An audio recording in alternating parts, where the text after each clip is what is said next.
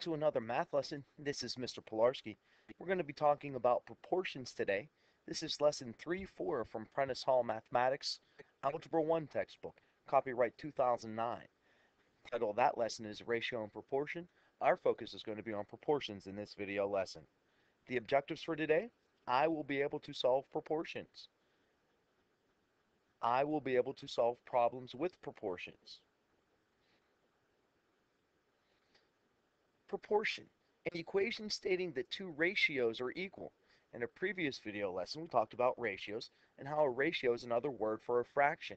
Here we have a proportion: A over B is equal to C over D. You can read this proportion as A is to B as C is to D. Notice, instead of saying is, we say as, so as is acting as the equal sign here.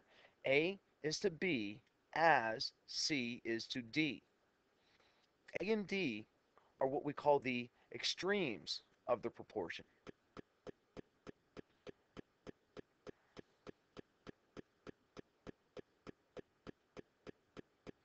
And B and C are the means.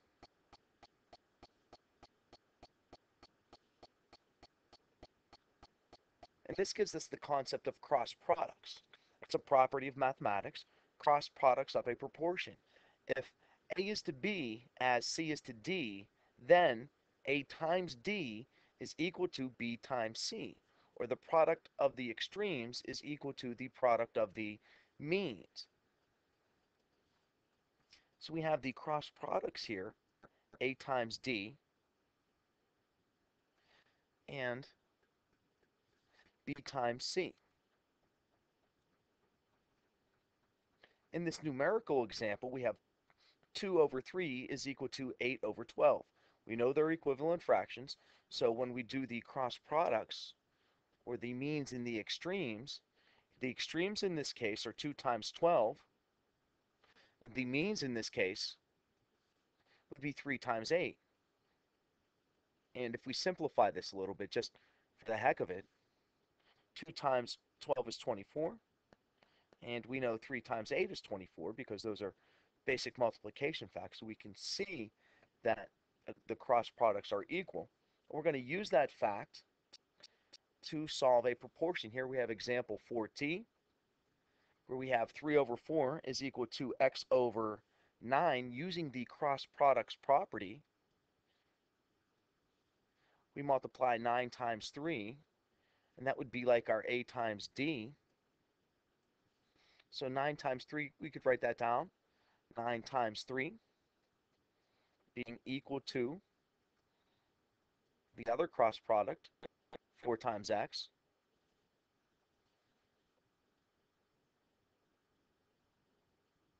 Then we simplify that. 9 times 3 is 27, being equal to 4x. And we simply divide each side of this equation by 4.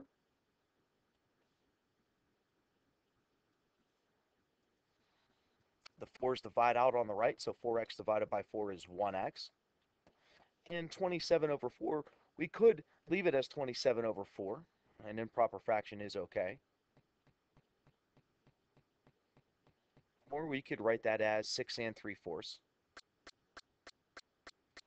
Or we could write that as 6.3 or 6.75. So any one of those answers would be okay.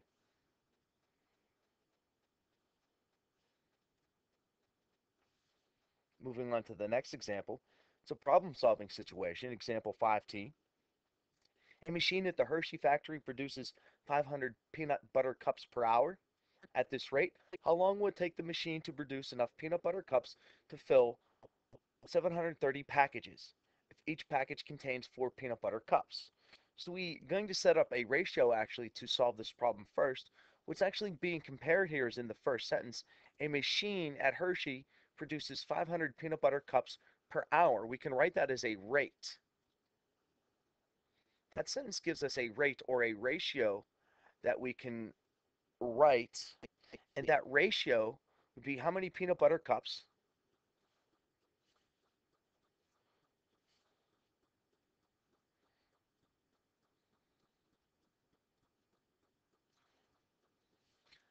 Let me see if I can write a little bit better.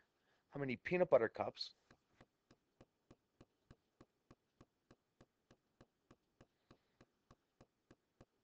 are produced in how many hours? And we are given this ratio that 500 peanut butter cups are made per hour. So that's a unit rate where you have 500 peanut butter cups in 1 hour. So that'll start off our proportion that we have 500 peanut butter cups being manufactured in 1 hour. Now the thing is, we're being asked in the question, at this rate, how long? This is the question right here. These are the two question words. How long? So we know we're solving for time. Now when I set up a proportion, whatever's in the top and the left has to be in the top and the right. So whatever in the denominator on the left has to be in the denominator on the right. The number of peanut butter cups made in 1 hour, 500. So it's 500 peanut butter cups over 1 hour. X is what we need to find. How long we need to, how long it's going to take to fill 730 packages if each package contains 4 peanut butter cups. That's what's going to go up here. We need to take these two numbers, 730 and 4, and we need to multiply them. When we multiply them, we could do it by hand. 4 times 0 is 0. 4 times 3 is 12. Carry the 1. 4 times 7 is 28, plus the 1 we carried would be 29. So we know we need 2,920 peanut butter cups.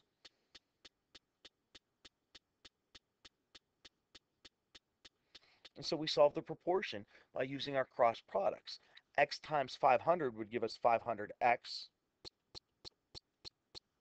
And 1 times 2,920 would give us 2,920. Then we simply divide each side by 500.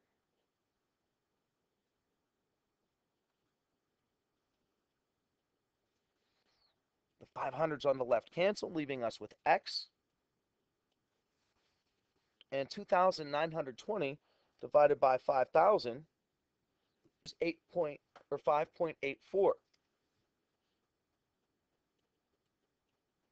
And that would be hours.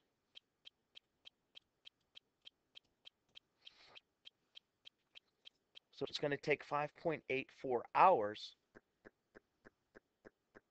to produce enough peanut butter cups to fill 730 packages when they each contain 4 peanut butter cups.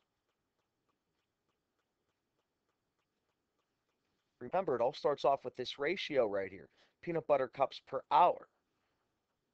We're given this ratio, 500 peanut butter cups made in 1 hour, and we have to set up the other side, so we had to figure out how many peanut butter cups we actually needed. Remember, it's not 730, it's 730 times 4, because there's 700 packages with 4 peanut butter cups in each packet, so we have to multiply 730 and 4 to get how many peanut butter cups we actually needed. A lot of students make the mistake of putting in 730 instead of multiplying these two numbers first.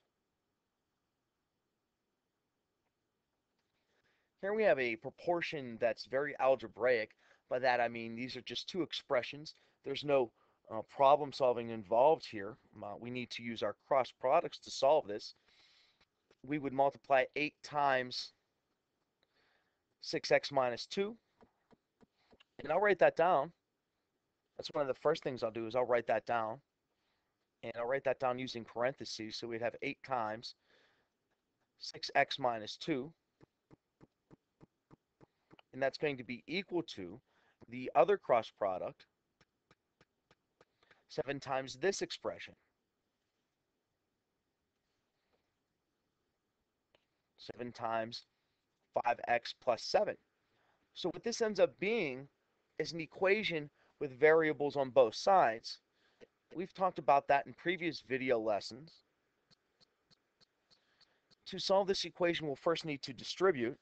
We'll multiply 8 by both of these terms. 8 times 6x gives 48x. And 8 times minus 2 is minus 16. On the right of the equal sign, we have to distribute the 7. 7 times 5 is, or 5x is 35x. And 7 times plus 7 is plus 49. Now we have an equation with variables on both sides. So we eliminate one of the variables from one of the sides by subtracting, and in this case I'll subtract 35x from both sides.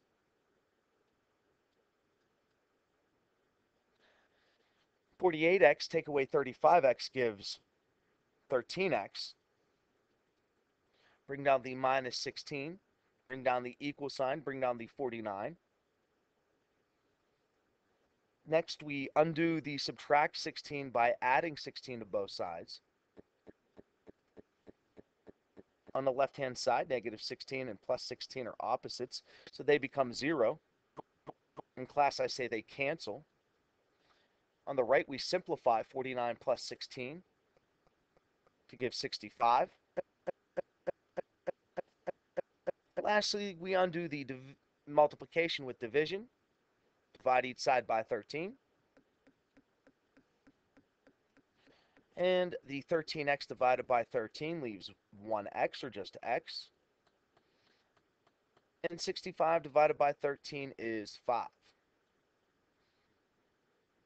After all that work, the solution, the number that would make this equation true, is 5. And we could check that answer real quick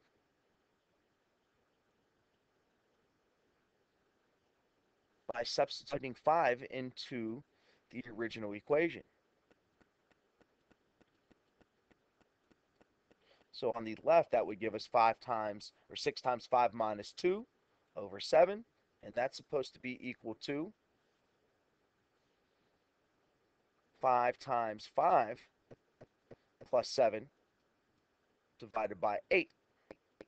And we need to simplify. I'll just verbally walk through the simplification. 6 times 5 is 30.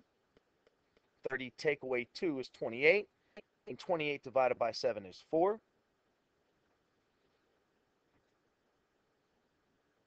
On the right-hand side,